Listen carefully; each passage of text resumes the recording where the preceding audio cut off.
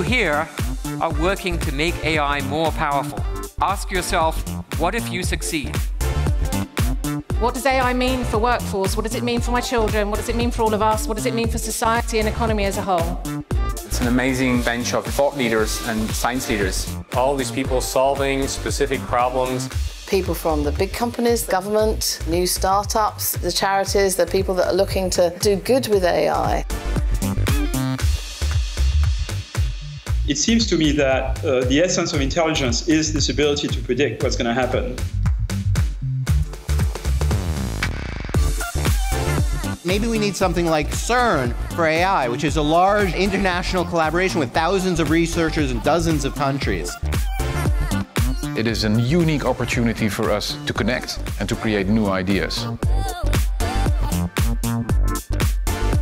It's very important that we try and help the younger kids to be more creative and use their imagination.